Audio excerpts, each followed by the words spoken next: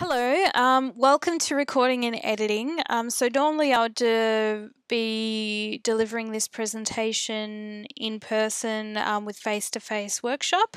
Unfortunately, we can't do that. So what I'm going to do is just try and provide this presentation, give you a bit of practical advice about recording and editing your videos. So here we go. So we'll just go over a few recording devices, best practice recording tips. So what to do when you're recording. Probably don't record when you've got a garbage truck going by because you'll probably pick up that audio. And then best video editing options and the resources that are available to you. First thing, I'll just mention our website. So dsctal.space. So you can go to the /video. That'll give you the recording, editing, and sort of copyright resources straight away. I'll just give you a quick intro to our website first. So we've got, this is the home page. So this is more for, teachers who need to some help professional development. But if you go to multimedia production, we've got a suite of resources available for everyone to record videos, edit videos, and I'll show you the copyright as well. If you did want to look at our podcasting resources, we have that too, but you're probably more interested in video. So I'll just quickly show you, so the recording video resources, we've got all of these playlists that you can watch, and I'll be going over it in a bit of detail in a minute. What you'll probably want most is the editing resources, so they're all on the website as well. So we've got heaps of playlists that you can just watch 1 to 4. They're really short videos, really practical advice about how to get started with your project. So recording devices, what are they? Anything that you can record a video and audio. That's pretty much it. So you can record on your phone. That's a good recording device. And you can record on your laptop, which is what I'm doing right now. So what I'll say is when the campus opens again, who knows when, you can get some higher quality gear from AV Loans if you want. You can get some USB microphones from there. That's really useful. So it's available for free for staff and students to loan gear. And for audio recording, I would say the best thing would be just to have a microphone. So you can use just any headset that comes with your phone. I'm using this headset with a microphone to record, and this is fine. It does the job, and that's all you want. So some tips. So if you are going to use your phone, always use the back camera. So if I were to record myself, I'd face it this way so that the better camera is facing me. So if you'll notice the phone's, the selfie camera on the front is always less quality than the back camera. It's a much bigger camera, and you'll get more sort of you get better quality images from your phone. I think this camera on the phone is probably better than the computer camera. But just remember, if you are going to use your phone, to use the back camera and try and get someone else to hold it for you.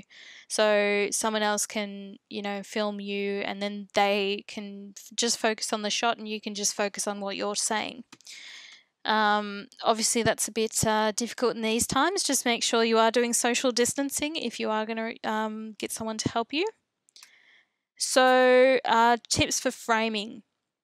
So I'll actually go over how to do proper framing in a minute because I'm going to show you how to improve this shot that I've got going right now.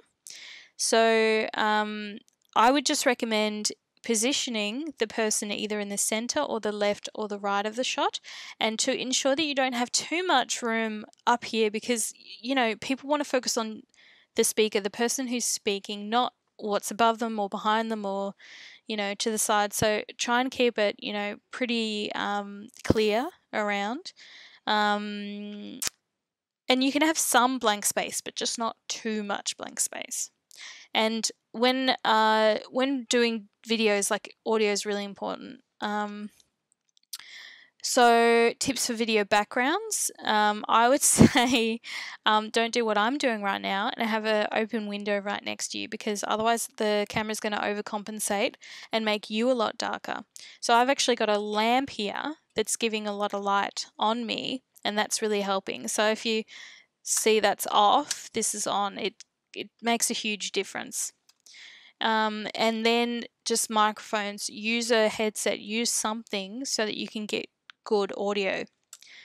So I'm going to show you how to record using QuickTime. So I'm just going to my applications, I'm going to open up QuickTime, and I'm just going to go File, New Movie Recording. So it's worth noting that QuickTime, you can do an audio recording and a screen recording if you did want to do it that way. So to make this shot better, I'm going to actually use a tissue box, and I'm going to put this a little bit higher. Oh, now the lamp's in the way. Okay, that's a little bit better. So I'm just going to tilt it a bit further down, and you'll see it's already making a big difference. Like, I'm almost eye level with you, and that's a huge difference. I'm actually also going to close this curtain, and that stopped a lot of that really bright light from coming in. And I've got the lamp on. If it was off, it would be a much different shot. So you can see that I'm already really dark in the foreground and the background is really light. So it makes a huge difference having a bit of a light on. So to record using QuickTime, you just press this record button. Oh, one thing I'll say before I do that, you can change the microphone input. So if you had more than one microphone plugged in, you can select the proper microphone. And if you had a webcam or something plugged in, you can select the right webcam. To record, you just press the record button, and you sort of just do your thing, and then just when you're ready, press stop, and that will come up with this video. You could scrub it if you want just to see, but then you have to remember to save it. So I'm just saving it as untitled on the desktop, and I've already recorded a video, so I'm just going to replace that. So that's how you do a video. And same exact process if you're going to do an audio recording or a screen recording. Same exact process, just pick one of those. So that's pretty much basic recording. That's all you need to know. Just make sure that you've got good audio, you've got a headset, you haven't got a bright background, and you're either to the center or the left or the right of frame. That's all you really need to know for recording. So you can use an iPad, mobile phone, especially any of these devices. If you just want to do audio, just make sure you get a microphone or a headset, or you're in a really quiet location and you're really close to the microphone. So if you are just going to use your laptop audio microphone, make sure you're really close and you're in a really quiet environment. So here's some videos that I made on the first video on the left is about mobile devices, tablets, and webcams. So if you did want to, it just covers some of the stuff that I just talked about, but if you did want to watch the video, the link's there in the presentation. The video on the right, it covers how to record using DSLRs. So these are available through AV Loans whenever the campus reopens. So if you did want to watch that just for your information, I'd say go ahead. And just remember that there's heaps of resources on our blog. All of the videos are up there. We made so many videos on this kind of thing just to get you started. So all of the content is online. So dsctal.space, and if you want to do recording video, it's just that link there. So, okay, so editing. I recommend easiest one to use is Adobe Rush. The only issue is it's not free. You need a Creative Cloud subscription. So to do that, you can either check with your course coordinator if you have access to Adobe. If you do, you can just log in with your RMIT email address. but I don't, as far as I knew in the past classes, I don't think Yiping's class has had access to Adobe. But we do have some information on our website. I'll just show you where. About Adobe. So if you go down here, we've got accessing Adobe Creative Cloud. So all you need to do is just download Adobe Creative Cloud and then log in with your staff or student email address. Unfortunately, Creative Cloud is no longer available on my desktop. It was kind of a bit crap anyway because of the it was really laggy. The other thing I can mention is you can purchase it, but if you only need it to edit one video, I wouldn't bother purchasing it. I would just sort of stick with one of the free ones. So the free ones are iMovie. So iMovie comes pre-installed in a Mac, and that Mac should already have iMovie installed on it. So the other option is Kdenlive. So that's actually available for Mac, PC, and Linux. The only thing I'll say about Kdenlive is that it is a bit harder to use. It does do a lot more than iMovie does, but the learning curve is a little bit higher. So I'll just show you on our website for editing up here. So we've got how to trim on your mobile, how to trim using QuickTime. So that's basic editing.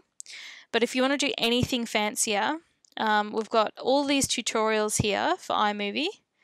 And then all of these tutorials here for Kdenlive. So just make sure that if you do want to use these programs, watch these videos first. It will go down. It will go through everything. It'll go through downloading it, editing on it, adding images, adding music, exporting. It pretty much goes through everything. So it teaches you how to do it from start to finish. The other thing I'll mention is Adobe Clip.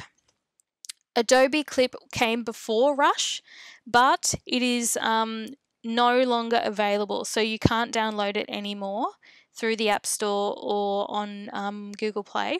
Unfortunately, this was as of 17th of September. If you do have it installed, feel free to use it, but the Adobe are not going to support it. So just worth noting, and probably most people want to edit on a laptop anyway. You probably don't want to use your phone.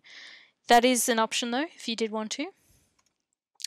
If you want a more advanced sort of editing software, you can use Premiere Pro.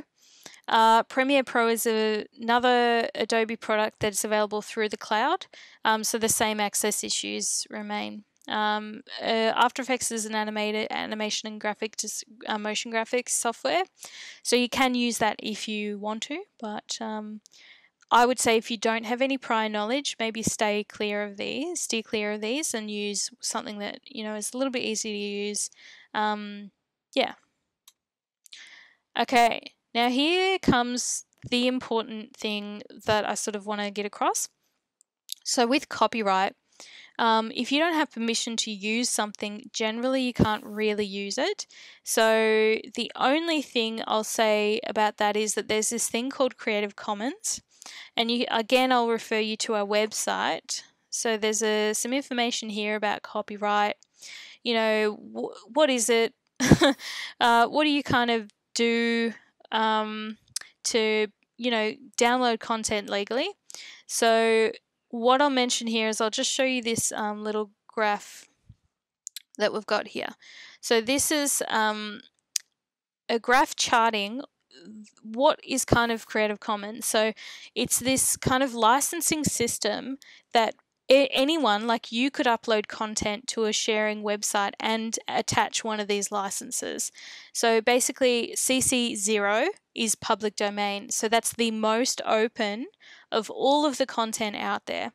So that means that you actually don't need to mention where you got this footage from. You can just use it. Legally, you don't need to attribute. The next step down is attribution. So BY means attribution. So CC BY just means that it's a Creative Commons license that you need to attribute. So still in the green, still very accessible. It means you can, edit it, whatever you need to do with that, you can edit it as long as you attribute.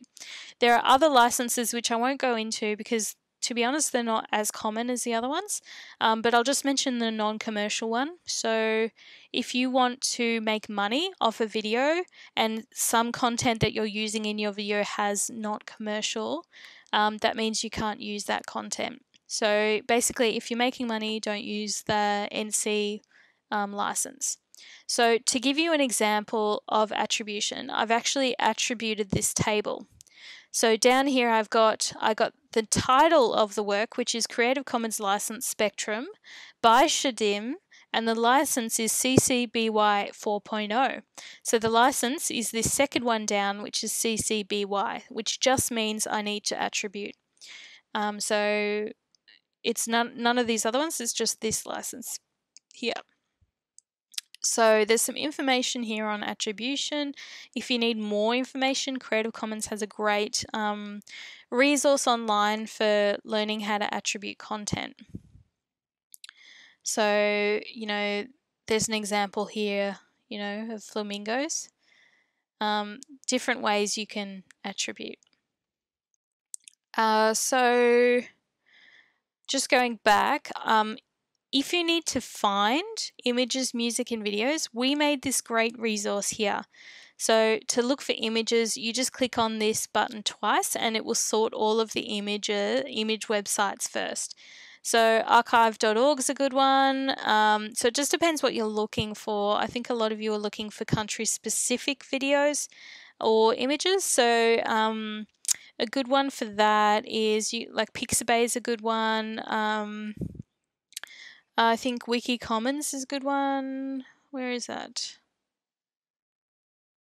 Is it in alphabetical order? Yes, Wikicommons. So you can just sort of search for what you need to search for. I think I've already looked for stuff in there. So you can just find an image, click on it, and if you really like the image, just check the license. That's a really nice image actually.